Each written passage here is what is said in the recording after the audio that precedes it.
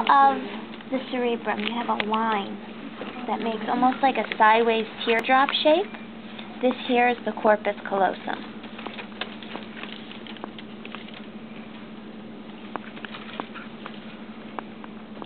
The hole in the middle that the corpus callosum surrounds is the lateral ventricle.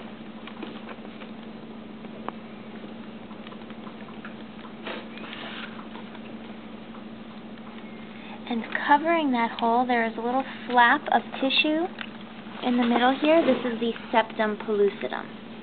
Some of the brains, that's again going to be missing because they picked at it. Okay?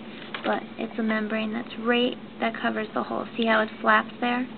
That covered the lateral ventricle. It keeps the two lateral ventricles separate from each other. Right underneath the corpus callosum, you have a space. That's the third ventricle. Underneath the corpus callosum. So you follow the third ventricle towards the back of the brain, that whole space, and it goes down like a water slide. This is the cerebral aqueduct.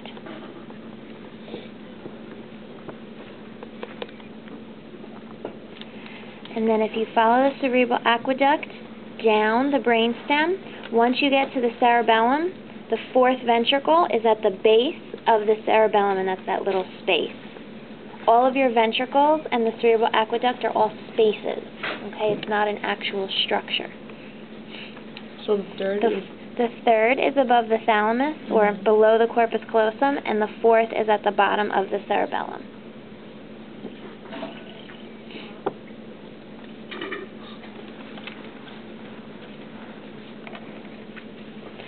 Right beneath, here's your third ventricle. Right beneath the third ventricle, do you see the circle here? That circle is the thalamus.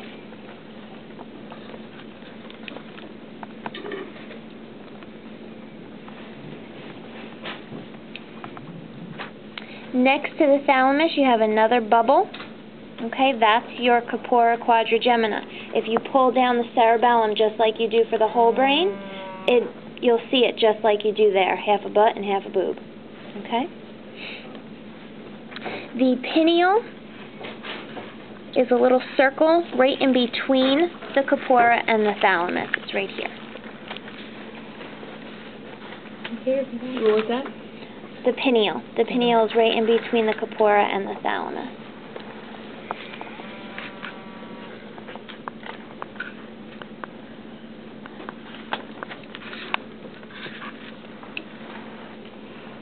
Along the bottom of the half brain, that's the optic chiasma.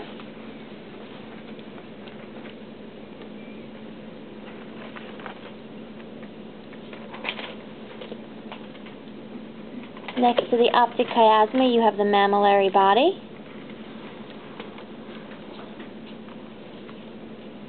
And then next to the mammillary body, you have the pituitary.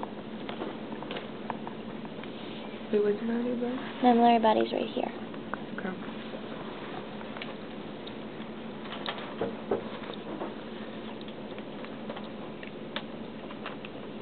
So this entire section here, the optic chiasma, the thalamus, the corpora, the pituitary, this whole section is the midbrain.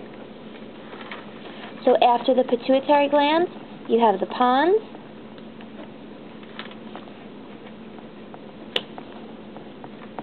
the medulla, and the spinal cord. Okay. And the very last two structures, in the cerebellum, the tree is your arbor vitae. Should have mentioned that in class. The tree of life. Could you say it again? The tree in the cerebellum is the arbor vitae.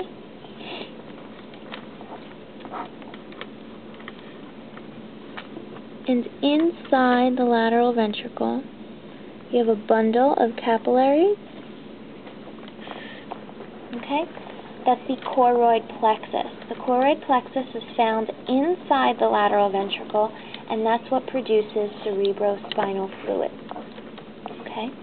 I also wanted to just do with you very quickly, now that you've seen all the parts, the pathway of CSF. Your practical is going to be set up just like the fetal pig practical. There will probably only be about 20 or 25 things to identify, but at the end you will have to list the pathway of cerebrospinal fluid.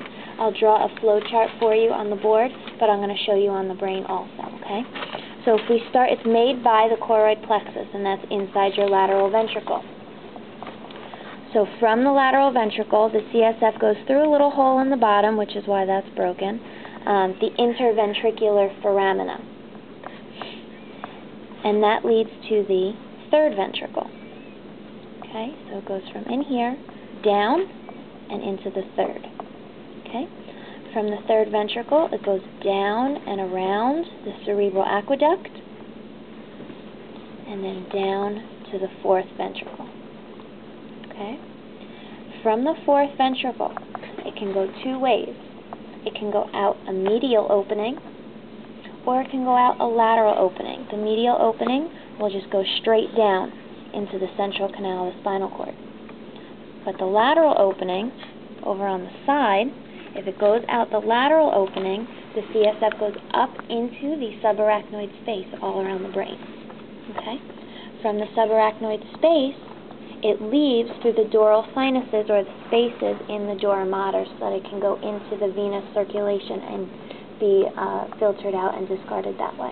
But I will write it all down on the board for you. I just wanted you to be able to see the flow through the ventricles. Okay?